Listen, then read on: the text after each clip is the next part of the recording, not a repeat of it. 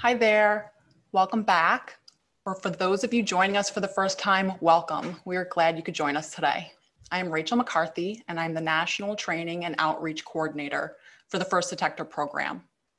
Before we get started, I would like to review a few housekeeping items.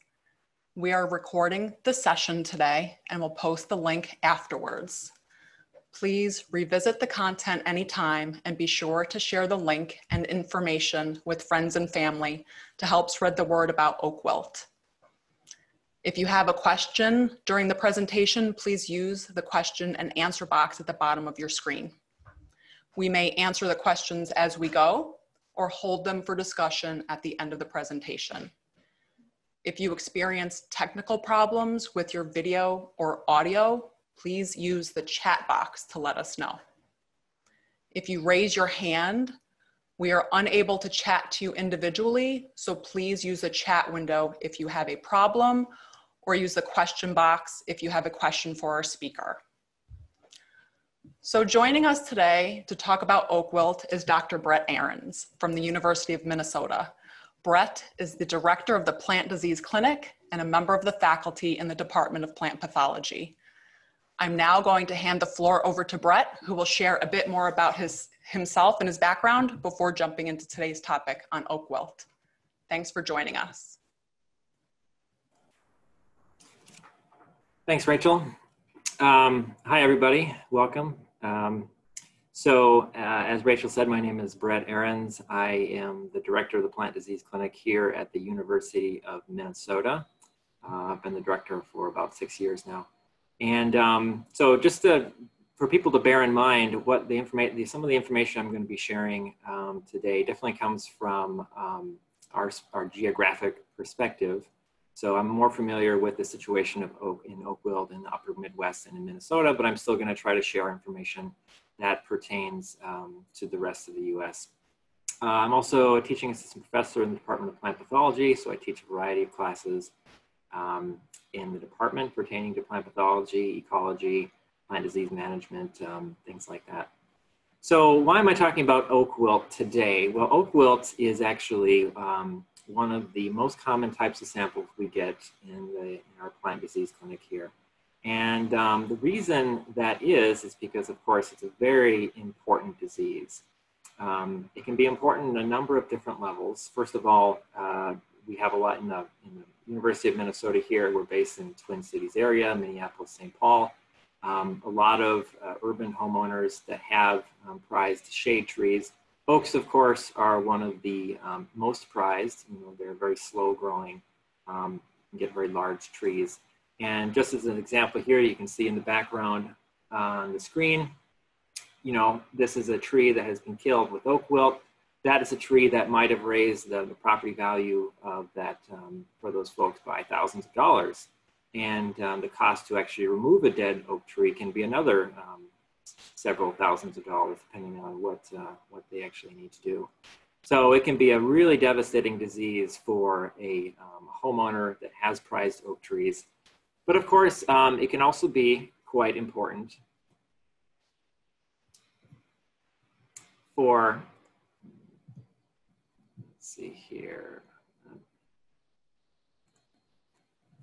Okay, for the natural ecosystem as well. So this is an aerial photograph of an expanding oak wilt pocket. Oaks, of which there are many species in the US, are a very important component of a lot of different forest ecosystems. And especially in areas where you have really dense oaks next to each other, oak wilt can get into that area and move in this expanding area to cause quite a bit of mortality.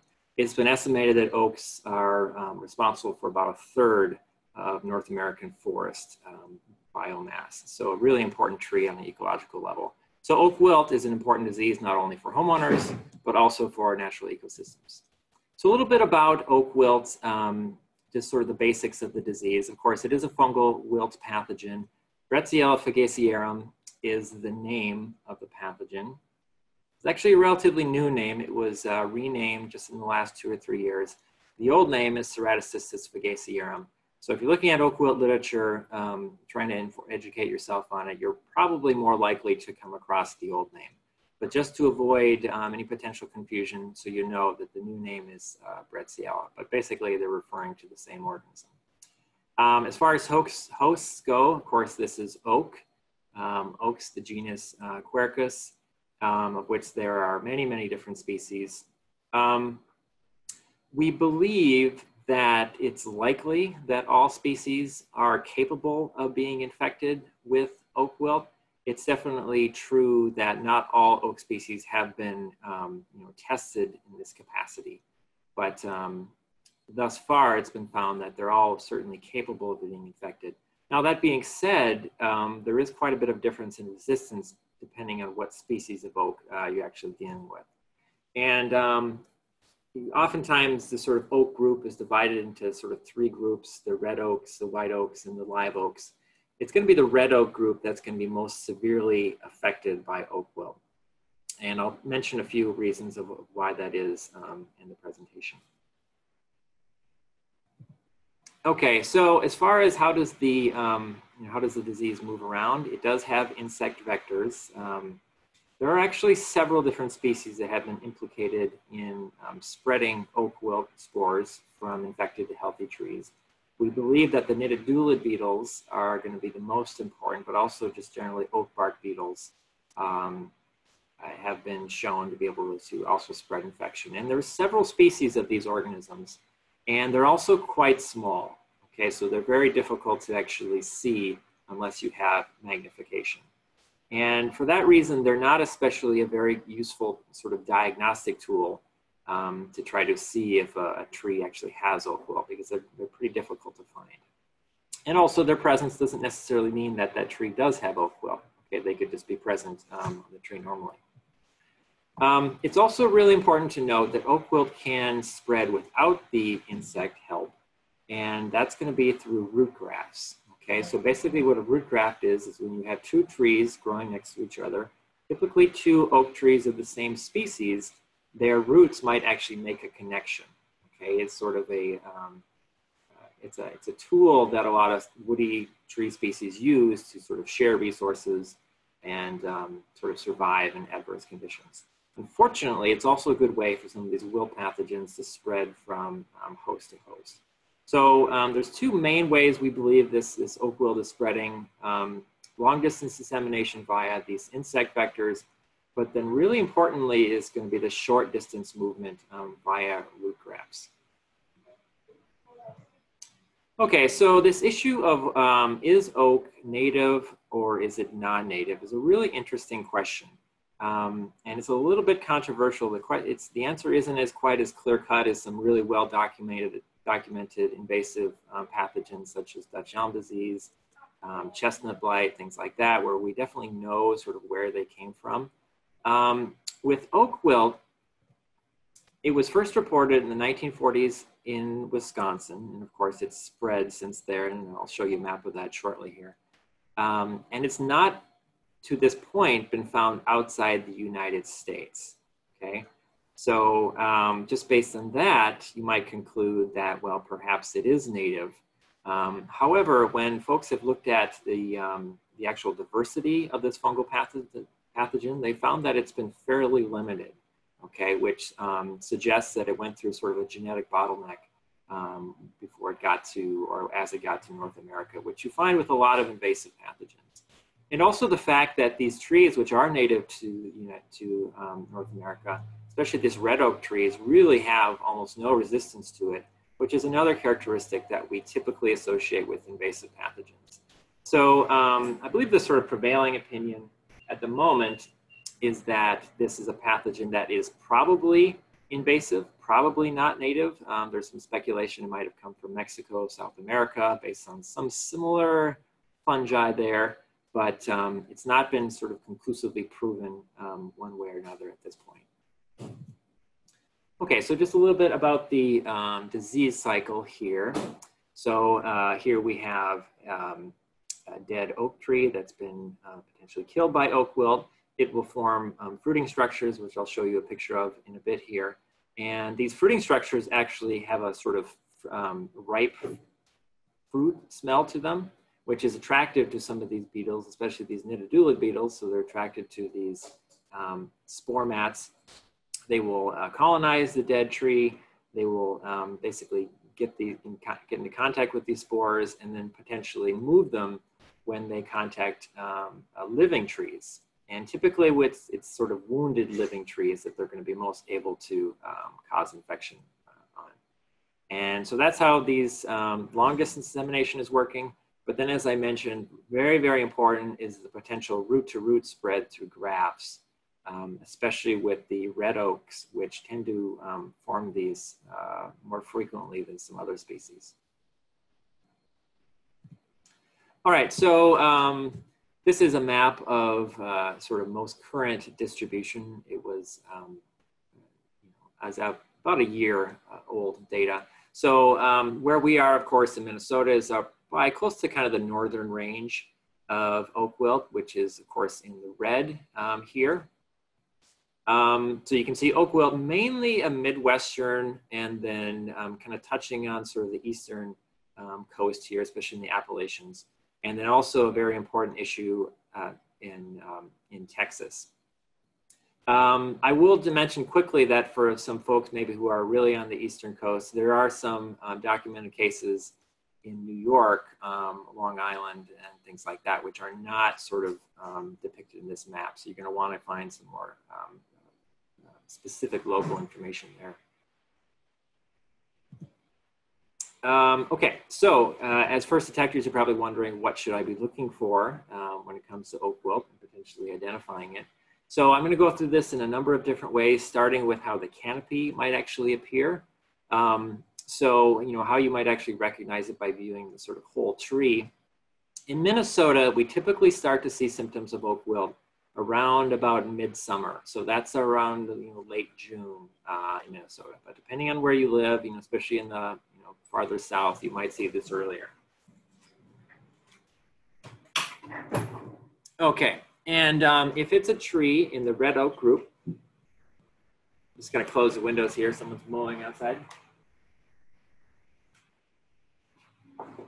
Okay, so if it's in the red oak group, it's been sort of often described as sort of a whole canopy effect, maybe kind of starting in the top of the canopy first and then working its way down. But you will see fairly rapid wilting of the whole canopy and certainly death within 1 year if a red oak is infected. And in some cases, maybe as quickly as about 3 to 4 weeks. So that's a fairly severe disease when you think of some of these very large and long-lived, typically long-lived trees. Trees in the white oak group, which will also sort of include the bur oaks in this case, it's definitely a much slower wilting process. It will often appear to be more scattered in the canopy, so it may be sort of localized to individual branches, and trees in this group can definitely live several years, if not longer, being infected with oak wilt. And you may lose sort of a branch or two every year. It's going to be one of those factors that contributes to the stress of the tree that, when combined with other stresses, certainly can, you know, lead to the death of the tree. So the last group here, the live oaks, which of course we don't have in Minnesota. So my knowledge of oak wilt and live oaks is not so direct and personal, but from what I've heard from folks in especially places like Texas, is that the wilting can be fast, you know, similar to red oaks, or it can be more slow. Okay, so it can be maybe a little bit harder to predict how things will play out, but definitely it's important to know that wilting can be fast, and they can die certainly within a year. Okay, so looking at individual leaves, you know, it's important to remember that this is a vascular wilt pathogen, so it's impeding the ability of the tree to get the water it needs from the roots to the leaves. So symptoms are going to sort of appear to be, you know, what you might expect through drought, right? And so with the red and white oaks, you will see the sort of marginal necrosis that is the more typical sort of symptom. Okay, so for red oaks, of course, red oaks have the more pointy lobes, right? So you can kind of tell red oaks and white oaks apart. Again, that's going to be fairly rapid. And with the white oaks, you know, it takes a little bit longer, and it probably, in some cases, it might appear to be actually more vein delimited. So you can see in this case, this sort of mid vein is dividing some green tissue and some brown tissue. And then interestingly, live oaks have a symptom that is probably more, I would say, more characteristic of oak wilt compared to things like drought stress, where you can actually get necrosis and necrosis in the actual veins themselves, right? So that's going to be a really interesting symptom on live oaks that we're just not seeing up in this northern area. And I've also heard that, you know, symptoms don't always look like this in live oaks. It can appear to be more marginal in some cases. All right, so getting a bit further into the tree, there are some, and also I would say it gets a little bit more specific in this case. One of the next things to look for if you have a suspected case of oak wilt would be actually to try to peel off some of the bark on the tree, especially on branches that are actively wilting. And oak wilt is oftentimes characterized by having a discoloration, which is sort of gray in appearance. Okay, you can see it right in the middle here, and then also in this branch on the right. And it's fairly streaky, okay, so that it tends to go, you know, in the direction of the vascular flow of the tree. But the edges of it are not very distinct, okay? And so that's what I mean by sort of diffuse, in that it doesn't have really sharp boundaries between stained areas and unstained areas, all right?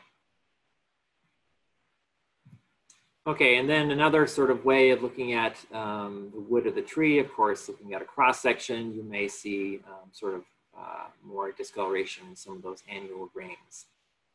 And again, this will be more of a gray discoloration. Okay, so a bit farther along in the disease cycle of the tree, and this is going to be something that we're typically just seeing in red oaks, okay? Or it's going to be the formation of what we call spore mats, right? Oak wilt, it has been documented to form spore mats in some cases on things like bur oaks, maybe other white oaks, but very, very rarely, okay? Whereas in red oaks, this is going to be much more common, okay?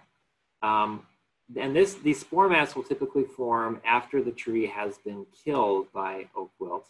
And we would expect to see them maybe the following spring after a tree has died the year before. Or potentially you might see them a few months later the same year that a tree died. Perhaps if it died more early on in the summer, you might see them in the fall, okay? The first thing to look for here would be, you can see a picture on the left, you get these sort of inconspicuous cracks in the bark, okay? And what that actually is the fungus will form these pressure pads which can actually push up the bark and cause that separation. And the reason they want to do that, of course, is they're trying to attract the actual beetles so that it can be disseminated. And then if you were to take, you know, look at that crack and peel away some of the bark, maybe with your hand or with a knife, something like that, this is what you would expect to see from a spore mat. It will be sort of an area of dark discoloration, sort of round or maybe diamond shaped. And then if it's active, it'll have kind of a gray sort of mat of sexual spore producing material in the middle. And it oftentimes will have kind of an odor of ripe sort of fermenting fruit, okay, which is another important thing to check for. All right, so I would say of all the symptoms I've talked about so far, this is going to be the one that's going to be most distinctive for oak wilt, and going to be the one that you see, you're going to say, well, that has to be sort of oak wilt, right? Okay, so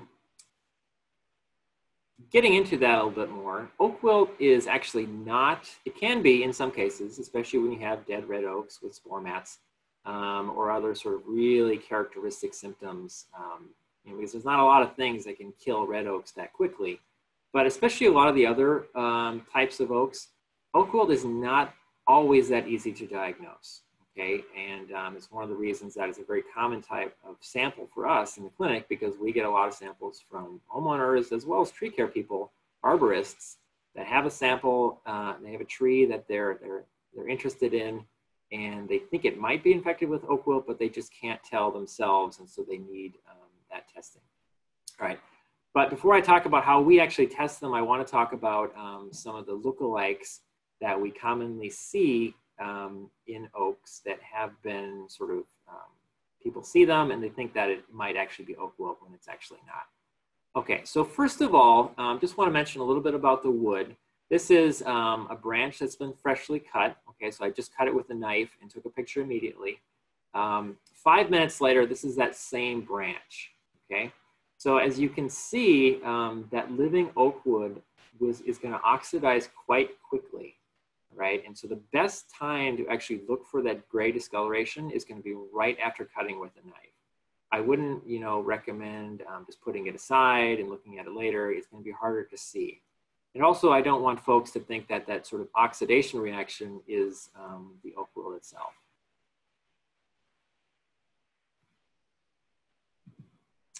All right, another thing we see quite commonly on oak trees that are submitted to us are things like insect activity. Specifically in Minnesota here, we have the two-line chestnut borer, which can cause a lot of problems for shade trees. And it's not uncommon for us to find this insect activity when we're looking for the discoloration caused by oak wilt. So a couple of different things to look for if you're confused about what the discoloration is actually caused by. So on the left here, you can see some staining that's going sort of perpendicular to the path of the wood, and of course these are insect galleries, right? And of course, as we mentioned with oak wilt, it's going to be typically streaking down parallel with the wood, and not like this, right? Another thing to look for is with the insect galleries and discoloration you see with insects, oftentimes they make these sort of meandering tunnels. Okay, so you can see in this case, it was going down, then it made a 90-degree turn, and then made another one. Okay, so they can be kind of sort of maze-like. You can see another one sort of up here in appearance, right? Yet another thing to look for is that with these insect areas of discoloration, the boundary between discolored and not discolored area is typically sharper. Okay, so you can see that boundary between the dark and the white line is going to be more distinct, which if you recall from the oak wilt is more of a distinct, a diffuse sort of boundary. Okay, and of course, dead wood and wood that's been killed by cankers, other reasons, is going to be quite dark brown in appearance, right? So don't confuse that with the sort of diffuse gray that we're looking for with oak wilt.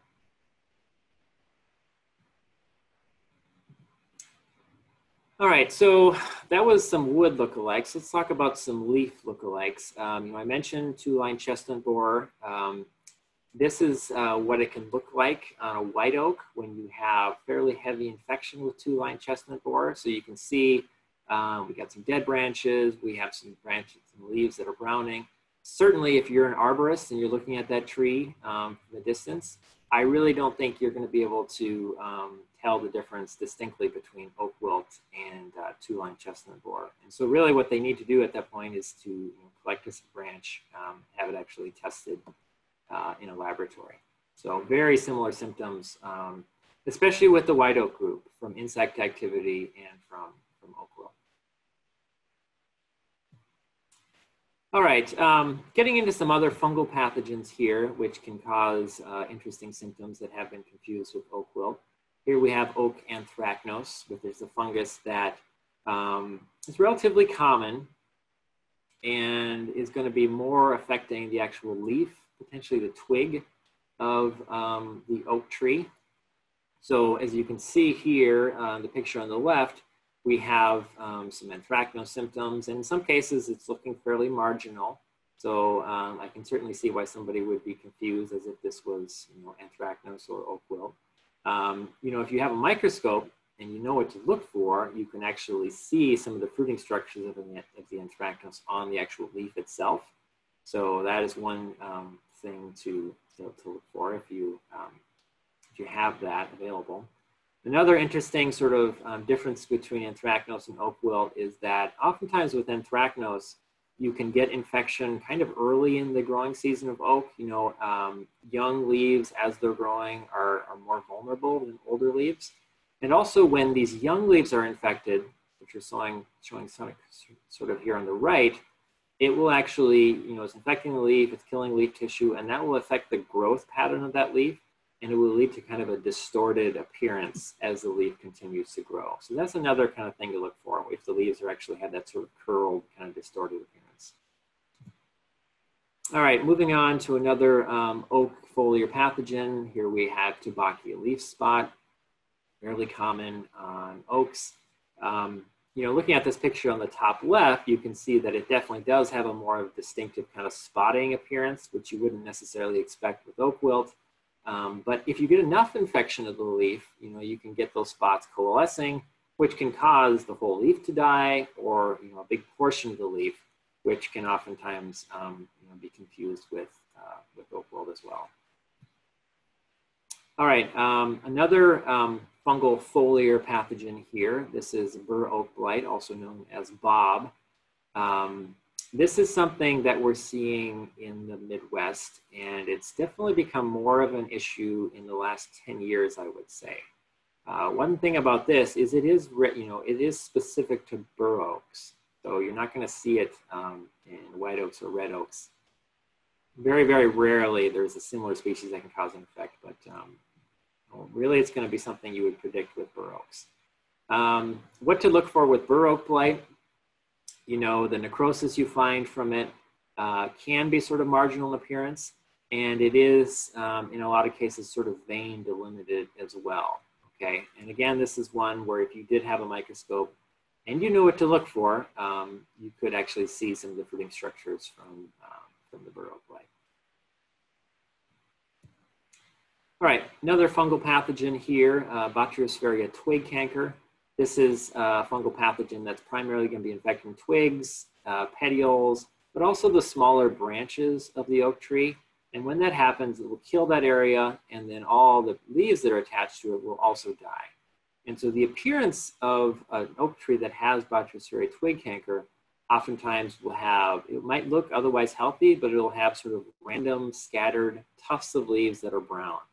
Whereas leaves that are right next to it may appear to be green, right? Which you wouldn't necessarily expect with oak wilt, at least if they're on the same branch. Okay, so that can be one thing to look for if you're trying to tell the difference between the two.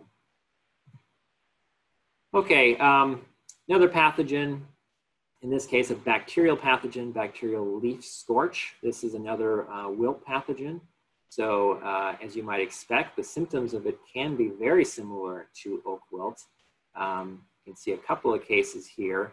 One thing that in some cases with bacterial leaf scorch you can see is if you look at the areas of necrosis and then the green areas, in between those two zones, in some cases with bacterial leaf scorch you can see this sort of yellow kind of line, right? Which is a little bit more distinctive of bacterial leaf scorch than I would say with oak wilt. And then, you know, bacterial leaf scorch compared to some of these other pathogens certainly can be more important in that it is a wilt pathogen and it can potentially lead to the death of the tree. Typically not as severe as oak wilt, certainly not on red oaks in comparison. And so it might take several years, if not longer, for something like bacterial leaf scorch to actually kill a tree. And you may see it sort of confined to individual branches and that sort of reappear to have this appearance, you know, from year to year. But again, this isn't something that you can really tell apart easily because even with a microscope, you can't really see the bacteria in the infected tissue. One thing to look for, I guess, in this case would be you wouldn't expect to see the discolored wood as you would when you had oak wilt. All right, and another, of course, maybe more obvious one is simply drought stress. You know, we had quite a bit of rain last year, so not a lot of drought stress, at least in Minnesota.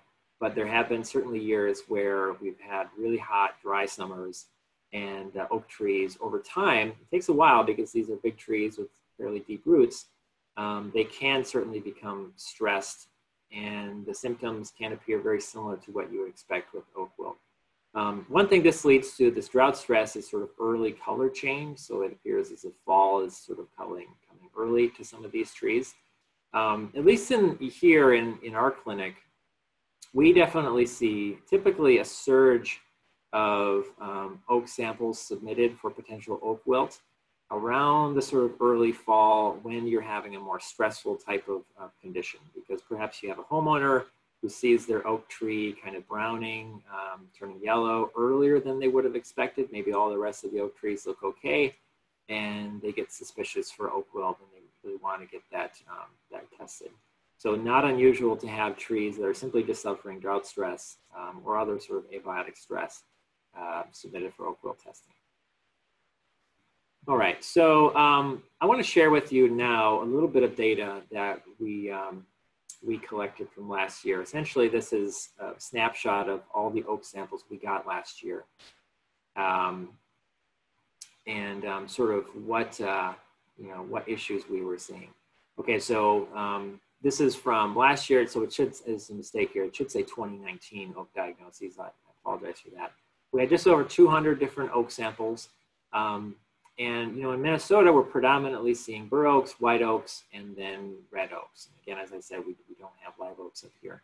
But on the left here, you can see part of the graph that I'm showing.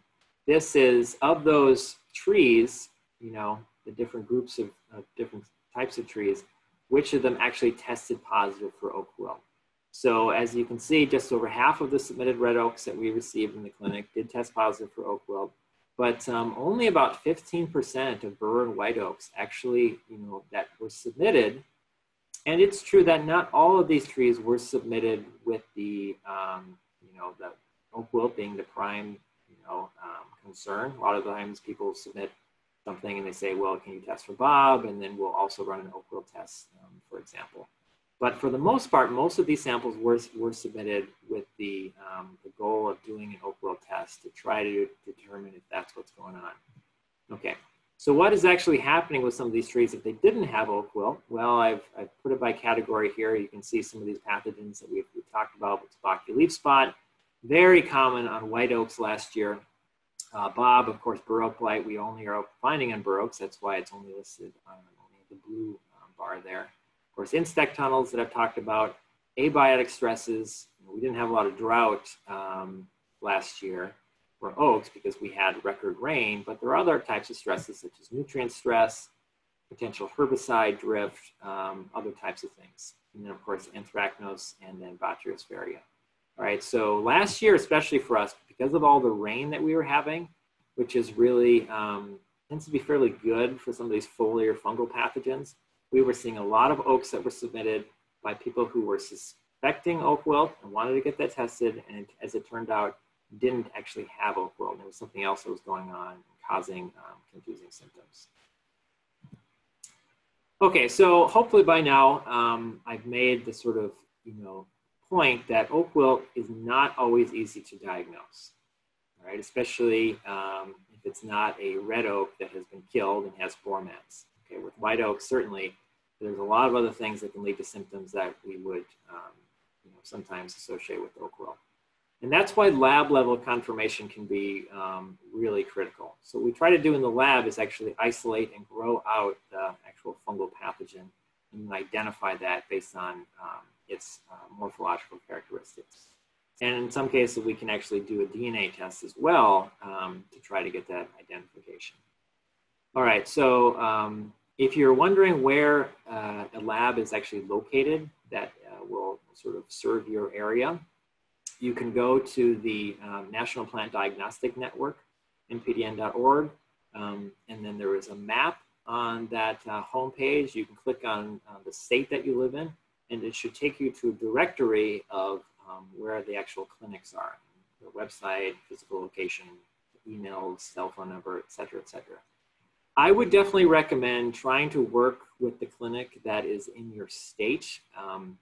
In the United States, at least, basically all states have a clinic that will serve them. In some cases, maybe more than one. For example, Florida may have several. But those are the folks that are going to be most familiar with the diseases that are in your area, okay? And they're going to be potentially the ones who can best serve you. And some clinics actually will offer free service if you're an in-state client, so you might want to look into that. And then also in general, it's not a great idea to be sending plant pathogens, from state to state, especially ones if they're not present already in that state. So just as a rule of thumb, it's best to work with a clinic that is going to be more local to your area. Okay, so with that in mind, if you are potentially trying to collect a sample for lab testing, good, high-quality samples are really fundamentally critical. We always say that our testing is only going to be as reliable as the sort of sample that we initially received. So a couple of things to think about as you're potentially collecting samples. Number one is that we really need living branches to test from, okay? And the reason for that is a dead branch, maybe even a branch that is dead because it was killed by oak wilt, it can be very difficult to actually find the oak wilt pathogen in there. One of the reasons for that is it's not a particularly good saprophyte, so it can't compete very well with all the other fungi that come into dead wood. And so even if it was killed by oak wilt, it can be very difficult to actually isolate from that dead branch, right? So it's very important to have living branches. And it's pretty easy to tell if a branch of oak is living. It should appear sort of white when you peel off the bark, or, you know, white and then discolored, and it'll have some moisture to it. Okay, so dead branches will be dark, sort of red-brown underneath, and they'll feel fairly dry. So it can even feel more difficult to cut and to peel the actual bark off of a dead branch. We do like them to be at least ½ an inch in diameter here, at least in our clinic, ½ an inch to an inch in diameter. It's very difficult to work with, you know, just twigs that have been collected and mailed to us to actually reliably isolate the fungus out. And then also one of the things we recommend is to actually collect samples during the active wilting season, okay? So the reason for that is because if you have a tree that has oak wilt, typically it's not uniformly distributed in that tree. So it might be in several branches, it might be in the main trunk, but it might not necessarily be in every single branch. And so if you had a tree that you were suspicious of perhaps, but you didn't get around to it, and maybe in the winter you thought, well, my tree is being pruned anyway, so why don't I send some branches in? There's a fairly high chance that even if that tree had oak wilt, the branches that you ended up collecting, which were more or less random, I guess, because it's not the active wilting season, would not potentially have oak wilt. And then the test would be a, what we call a false negative effect, and that the result would be negative, but the tree would actually still be infected. So that's why we recommend sending during the collecting during the active wilting season, because though you're gonna be able to see what branches actually have some of the wilting leaves, and that is gonna be because that oak wilt fungus is actually in that branch. Okay, so it's a much more reliable sample. All right, having said that, there's a very important caveat that has to be borne in mind, is that these insects that spread oak wilt typically are relying on wounds to get into the tree, right? They're not very good at actually wounding the tree themselves, unlike some other maybe types of insect pests that we think about. So typically they're going to be attracted to wounds. All right. So what do you do when you collect an oak wilt sample? What do you do when you collect branch? Well, you're creating wounds on that tree, right? And so it would not be a good situation to, you know, because you're trying to care for your tree and collecting a sample, and maybe that tree is negative, but by the act of collecting the sample, you've allowed it to become infected with an insect carrying the oak wilt pathogen. So the recommendation in this case is to immediately cut that that cut surface, that branch stub, whatever it is you've cut, with either a latex paint, spray paint, or some sort of shellac or a pruning paint, to basically cover that cut surface to prevent the beetles from being attracted to it. Okay, so these beetles, they can smell the volatile chemicals that oaks release when they're wounded incredibly well. And I know in research studies, they've been found to be attractive, and they'll show up to cut surfaces within 10, 15 minutes of them being cut. Okay, so they can really hone in on those areas quickly. And so that's why you really want to immediately coat them with some sort of paint to cover it. And that will apply also, you know, if you have a tree, a living oak tree that's in an area where potentially oak wilt is a problem and it gets wounded for some reason, maybe a construction equipment goes by it, or you know, a branch gets broken for some reason, trying to cover those wounds quickly with some sort of paint or shellac is important. And then, so basically what we do, as I mentioned with the branch, is we will try to actually isolate the fungus directly from the wood. So we'll basically, you know, carefully peel the bark off. We'll look for areas of discoloration. We'll sample from those areas, and then we'll try to actually get it to grow so that we can identify it. So that means that we need the sample to be treated relatively delicately. You know, to try to keep it cool and at least submit it relatively soon after collecting. Definitely don't want to be putting it in a truck for a few days and allowing it to get hot in the sun before you get around to bring it to the clinic. That's definitely not a good situation. You know, it's okay probably if you're bringing it inside overnight and then you bring it into the clinic the next day. That's typically still going to be an okay sample, but it's definitely important to try to not let that wood get exposed to really high temperatures or to dry out. That's going to make it difficult to actually isolate from. Okay, so with that in mind, getting to some oak wilt management techniques. This is a disease that, you know, because potentially the insect vectors are important in spreading it long distance, but because they're not perhaps as efficient as some other types of insect vectors, other types of diseases, the ability to actually interrupt their ability to infect the tree can be very important. And you know, getting into what I mentioned with coating the wounds with paint, trying not to prune your oak trees during the active beetle season can be is really one of the most important things you can do to try to stop a new oak wilt infection center from appearing. So again, this is Minnesota I'm talking about here. This is our typical season. April through June is going to be the highest risk season, where you definitely don't want to be pruning if you can avoid it, right? March, July, and October, March, July, and then July to October, so July, August, September, October, that's more low risk. I mean, the beetles might be active, and so, you know, if you are pruning, you'd still want to be, you know, coating those surfaces, things like that. And then also, you know, I don't know if I mentioned this, but, you know, making sure with that pruning equipment to sterilize, dip it in 10% bleach, some sort of disinfectant, certainly between oak trees, between two different trees, can be an important tool in preventing spread of oak wilt. But then in Minnesota, November, December, January, February, as you may know, it gets quite cold in Minnesota during those months, and the beetles are not active, and that is considered to be really the safest time for pruning oak trees. And also, it tends to be healthier for the tree to do the pruning at that time anyway. So it's really where you see most of the activity. But again, this is Minnesota. So what I want to really emphasize is that if you're not in Minnesota, you're really going to want to look into your own local guidance on this. When is the actual safe time to prune some of these oak trees? With that in mind, you know, we in our Plant Disease Clinic website, we actually have what's called a widget. And so this gets updated when we change from safe to low risk to high risk. And so folks can actually look at our website to see, at least in Minnesota, if it's been, you know, the beetles have become active or if they're going dormant or whatever.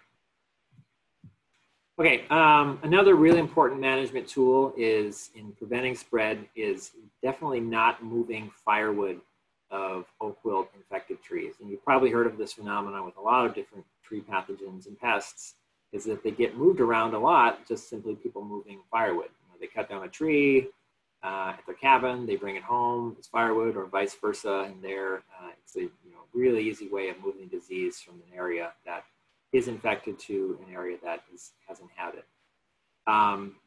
So that's definitely important to bear in mind. I would say in general, don't really try to move firewood at all. Try to buy it locally. And with red oaks, even if you have a tree that's died from oak wilt and it's on your property and you're wondering, well, can I cut it down and then can I save the firewood? Generally, the answer is no, unless you're doing some sort of treatment of that wood. because what can happen is you can cut it down and it's in logs, and the spore mats will still appear, and then you have a great inoculum source for all the other potential oaks in your area.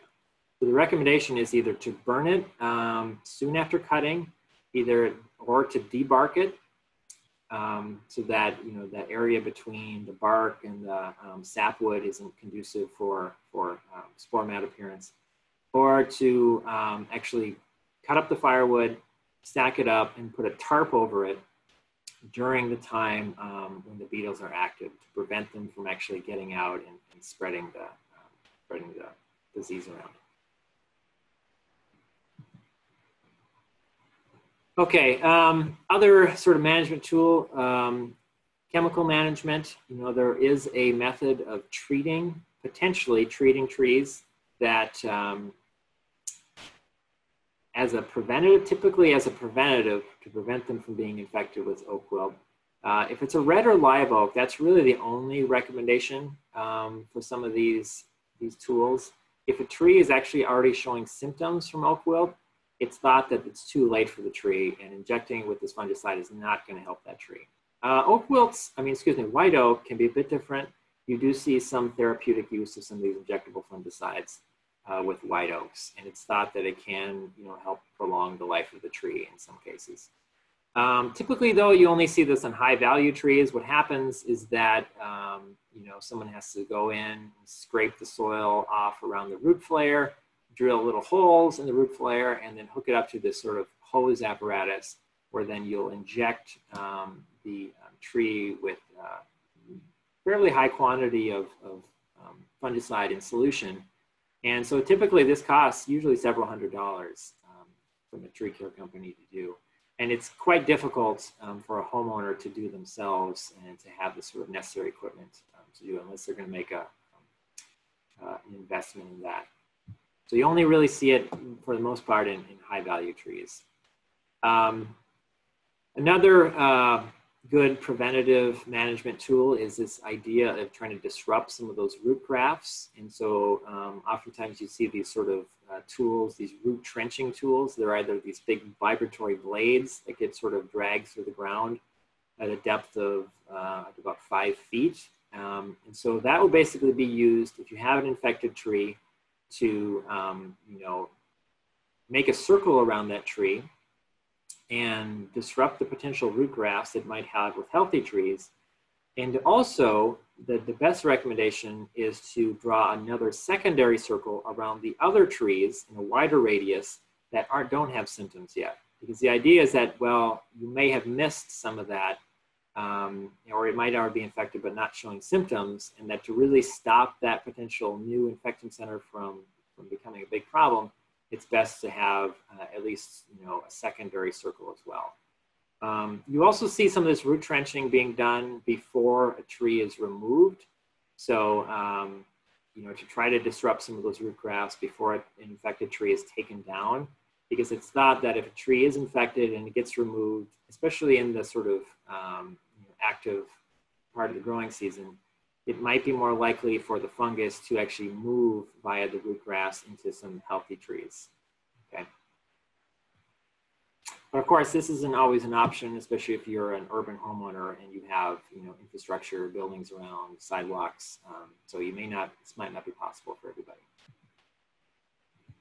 Okay, so I wanted to say a few words about the First Detector program and its importance with oak wilt. So I think oak wilt is really a disease that the First Detector program is really well suited to help with. Oak wilt is a disease that is quite important, but doesn't necessarily spread that quickly once you have an infection center. Okay, again, as we said, the insect vectors are not that efficient. And so mainly it's the insect vectors causing new circles outside of the current distribution map. But then it's really going to be the grafting that is going to cause that oak wilt to spread from season to season. And it's going to be, 70 to 100 feet per year, potentially, that grafting is going to potentially spread. So we do have an opportunity to interrupt the formation of these new infection circles and to stop them from becoming a bigger problem. And having first detectors out there that can potentially look for oak wilt infected trees and to get that information to forest health specialists and federal and state agencies so that they can actually go in and try to manage those areas, I think is really going to be crucial. So I did just want to quickly, let's see here, show you what that looks like if you haven't already. So going to the firstdetector.org, report a pest. So it's clicking on report a pest.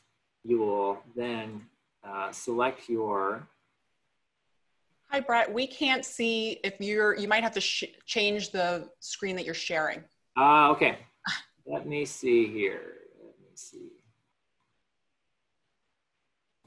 Actually, what I'll do is I'll just walk you through the slides I already have for it. Okay, so here's the First Detector website. You'll click Report a Pest. That will bring you to a page where you can actually just, select oak wilt and then put in your location. And then if you do have, GPS, obviously that's going to be for the best, right? And then putting that information in there, and then it will get to the relevant sort of authority figures who can potentially go in and try to ground truth that, see if they can find oak wilt and potentially lead to that management, okay? Okay, so that's all I have for you today. Thank you for attending. I do want to quickly, again, remind you of some of the other webinar series we'll have in the next couple of weeks. Okay, I'm happy to, in the remaining time, go through any potential questions that you might have. Yeah, we do have some questions. Brett, if you're able to see the question and answer box, there were some that came in earlier in your talk. Okay, yep, I can see it here. So cambium, the first question I see is cambium streaking similar to verticillium wilt? It can be fair, I would say it can be fairly similar. Sometimes with verticillium wilt, it looks a little bit more green, than gray. But yeah, I would say it can be similar. With verticillium wilt, of course, there are a lot more potential hosts than oak wilt. So verticillium wilt has a much wider host range. But yeah, the streaking can look kind of similar. Leaf systems, second question here, leaf symptoms differentiate from those of anthracnose or leaf scorch. Hopefully, address that. I was going to say we probably should have. I addressed that, but again, with anthracnose, I would say in some cases, especially with leaf scorch, you might not be able to differentiate them. So you really do need to go to the wood, look for that gray discoloration, which would be something you'd expect with oak wilt and not with scorch. With anthracnose, again, it can be difficult. You can find the anthracnose fruiting structures in the leaves if you have a microscope and know what to look for. And it also can look a little bit more distorted if it was an early leaf infection than oak wilt would. But, it's important to bear in mind that trees can be infected with multiple pathogens. And so finding anthracnose on your oak certainly is not an indication that it's not oak wilt, or it also doesn't have oak wilt. So that's something to bear in mind. How easy is it to culture from the spore mats? The oak wilt pathogen does grow fairly easily on general types of growing media. So I would say it's not too difficult to grow from the spore mats. It's fairly reliable. It can, as I mentioned before, if you have really dead and degraded wood, we've had cases where people have cut down trees and then after the fact, they've said, well, was that oak wilt in that tree? I don't know. And they'll submit some, like a wedge from the dead wood of a trunk. And there's all kinds of other things in there at that point, and it can be really difficult to try to make sense of it. And there's so many competing organisms and things that grow faster on the media, and can be really a mess. And so that's why it's really best to try to culture from living wood. But if you have a spore mat, even if it's on dead wood, it's a pretty high concentration of oak wilt of the pathogen anyway, so it can be easier to sample from. So Brett, I have a question, and I was going to ask this, and then you just touched on it again, but could you explain why you do not see fruiting structures on leaves with oak wilt, but you see them with some other things? Like, what is causing the symptoms there. So Yeah, okay. Yeah, thanks. Because oak wilt is basically in the vascular tissue. It doesn't really, the fungus itself doesn't get into the leaves. You see the symptoms in the leaf because the leaves aren't getting the water they need, but the actual fungus isn't really thought to actually get into the leaf. And so it's really only in the, that sapwood, that area between the bark and the sapwood, that is conducive for it to form some of these fruiting structures. And then something I forgot, I didn't get into, but the difference between red oaks and why red oaks are more susceptible than white oaks and why they die so much quicker. Basically, the thinking is that they just don't have the ability to stop the fungus from spreading. So trees have really interesting, in a lot of cases, abilities to stop pathogens and pests from spreading in them. They form these little tyloses and they block off areas and compartmentalize. And for whatever reason, the red oak just is really incapable of doing that. And so any infection is basically thought to be a fatal infection for red oaks. Whereas white oaks can compartmentalize it in some cases into specific branches and can certainly slow the spread so that they can live much longer. Other questions anybody has? So I don't see any other questions, but let's give people a minute if they do have any more questions for Brett. Let's see. I also want to mention while we give people another minute if they have any parting questions. And Brett, you touched upon this a couple of times throughout your talk, which I think is great. It's always a good idea to talk to the person in your local lab especially when it comes to dealing with significant samples, contact them, review their, preferred way to send in a sample, let them know that you're sending it. So especially now when things are a little bit strange with mail, let them know that you're sending a high-risk sample so it doesn't sit in the mail room for several days, or, don't send it. We also say when we do the sample submission talk, not to send it at the end of the week where it potentially might not get delivered right to your lab until, after the weekend. Yeah, and then of course, something we didn't mention, but of course, this is the era of COVID, and so things aren't always working exactly as they have been. We were short-staffed for a while. We're still working in some degree of restrictions, which makes things a bit slower. So it's always, definitely call people beforehand. I know in our situation, clients can't come directly to the lab anymore because they can't get in the building because it's locked. But we do have a drop-off site that they can use, and then they put it in the bin outside, they give us a call, and we go and pick it up after they leave. So there's all kinds of new ways that people are working today that you just need to bear in mind. We did have a question here on, the question is, so is this everywhere in the mainland US? So no. Let's see if I can show my slides again here. I'll go back to where I had that map again.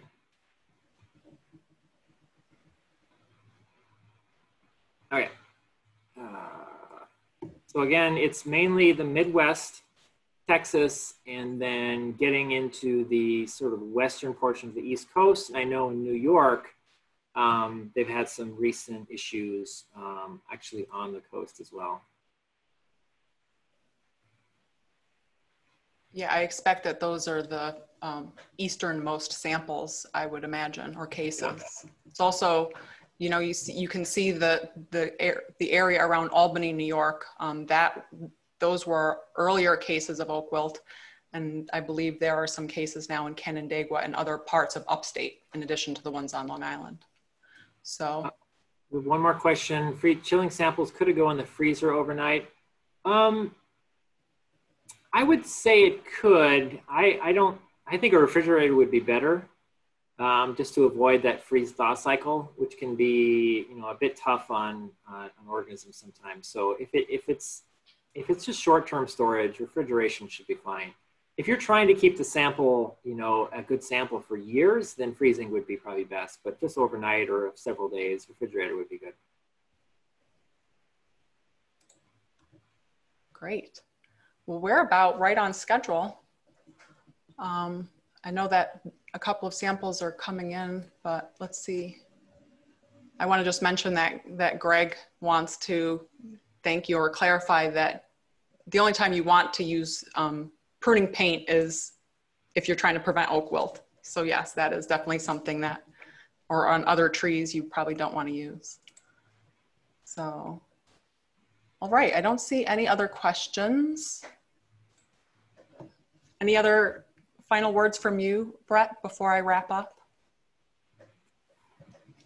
You did a great job. It's really great talk. Can't think of anything now, but I'm sure as soon as I hit leave, I'll pop. You are on Twitter, so if people want to follow you or follow up with you, they can find you there or at the clinic website. Probably don't want to be broadcasting your information out to everybody. But I'll start wrapping up. Everybody is saying thank you. Okay. So, yeah, thanks everybody for joining. Special thanks, Brett, for you, for your expertise and time about oak wilt. It's a really serious issue and it is continuing to spread around the US. Brett is on Twitter if you want to find him there.